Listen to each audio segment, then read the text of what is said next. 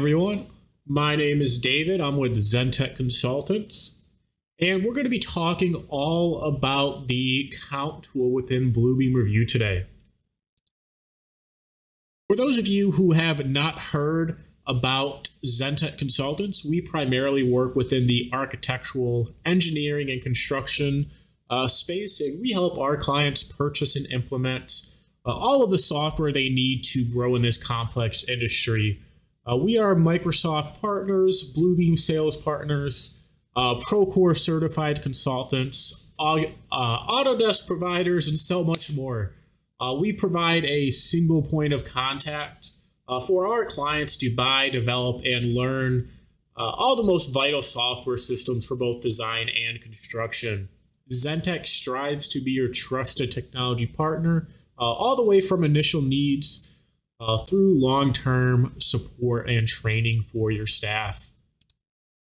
What are we going to be covering today? Well, we're going to be talking about the count tool and kind of how to access it, how to use it, getting some running totals from that count tool, along with using the search function in Bluebeam to help us automatically count symbols. Lastly, we're going to be talking about, swapping out basic symbols with something more custom on markups and counts that you've already created. So let's open up our Bluebeam Revu together and let's get started. Now that we're in Bluebeam Revu, to start off, I do want to let you guys know I am using one of our Zentech Revu Tools profiles. However, that is based on the Revu Advanced profile. If you guys do want to follow along with me, if I say, hey, this symbol is in the top, it should be on the top on your screen as well. So what we most often see, a lot of estimators, despite being 2024, for those of you who still print out their drawings, they count it the old-fashioned way using a highlighter or pen. However, as we get more and more into the digital age, more and more estimators, architects, everyone else, who's listening to this video really, is starting to get more PDFs of our drawing files, right? And we start utilizing different takeoff softwares like Bluebeam, and people are new to it, and they just want to use something they are familiar with. So most often we see people just using the pen tool, and they'll just be crossing something off. One door, two door. See if I can find another door here quickly. 3 doors, just something like that. Or they'll utilize the highlight tool. There is certainly nothing wrong with that, but you're wasting a lot of your time doing that because Bluebeam, again, has a built-in count tool to help you with that. And we can access this count tool in one of 3 areas. First is at the top of our screen. This is the one I would recommend you kind of get used to. See my mouse cursor on it right here. The next is on the right-hand panel underneath the measurements section.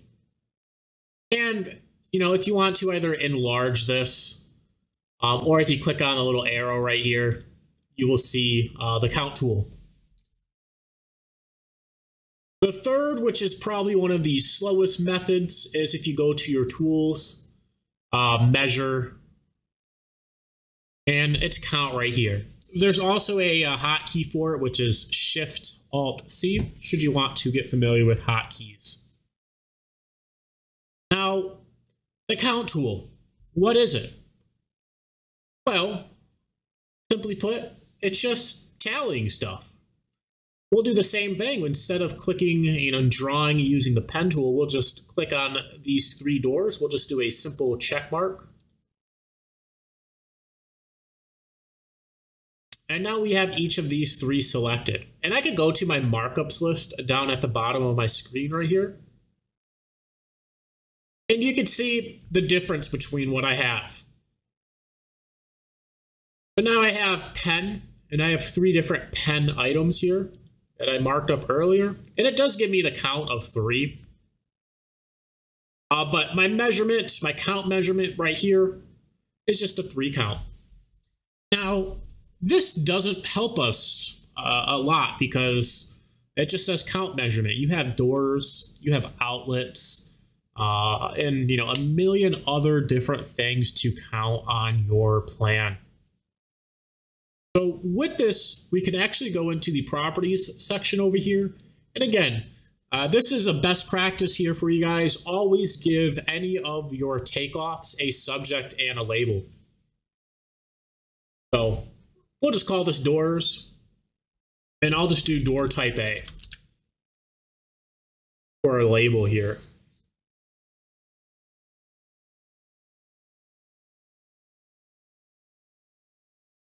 Okay, and I'm just going to delete my 3 pen icons here.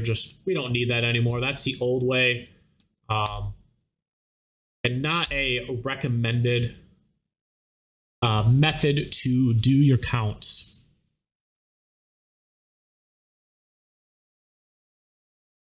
So we have our 3 different doors here that are all checked. And we do have some basic, level of customization. We have different shapes, just basic shapes. We could change our color. Again, it's everything that you guys are familiar with within the properties panel. And again, we can start a new count tool. I'm going to click at the top.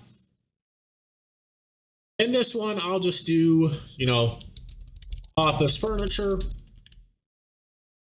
And my label will just be chairs. And let's just change this to a blue triangle.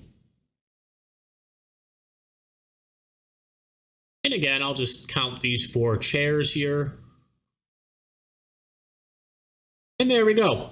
Down at the bottom, you can see again, I have my doors, door type A, 3 count, and office furniture, chairs, a 4 count.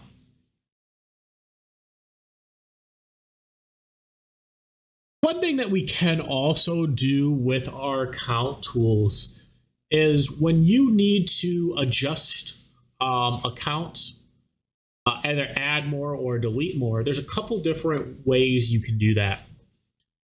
First, if you right click on any of these, the one you want selected, we right click on our doors and we have resume count. And this will allow us to continuously count some doors here. Again, I'll just continuously put these counts in here. And now I have an 8 count of doors. However, you might want to separate out, or they change out, doors. Instead of door type A for some of these doors, it might need to be door type B. And that's where the split function comes in.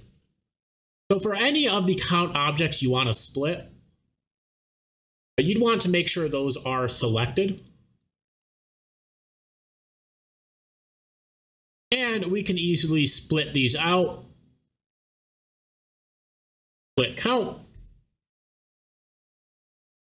And you can see the 2 that I selected right here are now their own count down here. We have a 6 count and a 2 count. Which gives us still a total of 8 right at the top as a kind of summary. But this might need to be door type B. And we might just want to change this color, right? Maybe we want to change it just to blue to look a little bit different. And you can split any of your count tools. Again, if I wanted to resume count on this chair, and maybe these cubicles over here, they get some type of custom amount of chair. Easily just split those.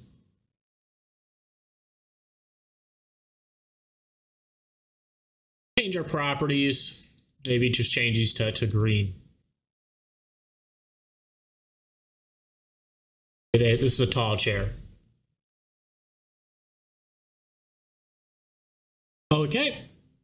Now that is, and going back and forth to this count tool, and renaming your subjects and label every single time, that is very, very tedious, to say the least. All right, you got to rename everything, change your properties, to have your own unique symbol. And that's where the concept of tool chests actually come into place. And tool chests are already within Bluebeam. This is, again, I mentioned at the start of this, our custom ZenType Revu tools interiors set here that we sell on our website. We also have another video on it as well on our YouTube channel if you guys want to take a look on the specifics inside of that. And here you can see that each of these is a count tool, right? We just have some residential doors here, and you can see in the bottom right corner of this symbol, it's the same symbol as our count tool. So we can denote that this is a count tool. We also have a linear footage tool. You can do a lot with tool chests, right? And this is more about getting, or if you're doing the same count of the same type of objects day in and day out, you can create tools for those. So again, if you are doing a lot of residential doors, we just put a couple doors counts in here, just count up these doors. And this is going to be predefined. It'll have your subject, it'll have your label. Again, this particular tool, we just have as door type question mark, so that way you can easily change it out within your tool chest.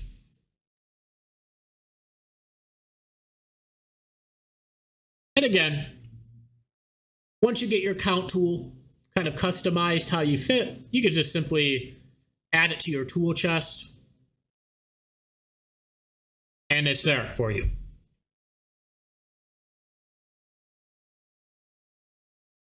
Okay.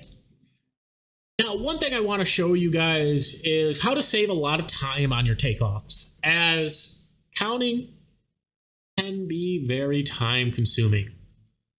This is where the concept of using our search tool to actually search for a visual to count that item. So if I wanted to count all of these, we'll just say these computers right here. We'll just get what the symbol looks like. And we have different settings that you guys can change. Click on search, let's see, hopefully it comes up with all of them. We got 23 results here. So it looks like it got most of them. I don't remember how many are particularly on this drawing. And we could select all of these. And with this little lightning bolt right here, we could actually apply a count. Apply count measurement to chat. And here we have our computer. So now I just put a count on each of these computers. And one thing to note is that visual search, it does a great job. However, you'll notice, and here's a great example right over here, is sometimes it doesn't do them all. Right? It is a computer application. It's reading the best of your drawings to the best of its capability. And it will miss some. I just want to let everyone be aware of that is a large limitation of this. And if that's the case, again, we could just simply resume our count and add these 3 in there. And that's fixed, right? Now, it may do 95% of your counts for you. But again, you always want to go back and double check. Now, with any of these count tools as well, we can also change these symbols. Again, this is within the properties section. And as you guys see, I have custom door symbols here. It's not a check mark, not a square or a triangle or anything. And again, if I select these doors right here, I think this is my 6 count of doors. I could, scroll down till I find my doors on my tool chest. So this may be, these may be actually just storefront doors just because I see some glass right there. Right, we got this glass. Maybe these two over here, my double doors. We'll just change these to commercial doors.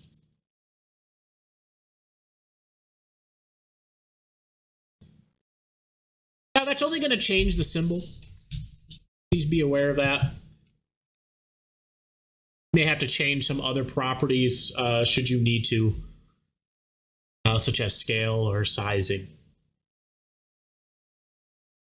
But that's all I have to show you guys today. Thanks for joining me today. Feel free to leave a comment. We do respond to many questions down in the bottom. Or again, you can visit us on our website at zentechconsultants.net. You can give us a call. Again, we do a lot of different types of services. We actually do create these symbols and count objects for numerous companies. So if you don't have either the time, which is usually the biggest reason we help companies, we can certainly get on a call together and talk about all the different types of count objects and more, other different types of symbology that you use in your estimates and kind of go from there. Again, thanks for joining me today. Feel free to like and subscribe.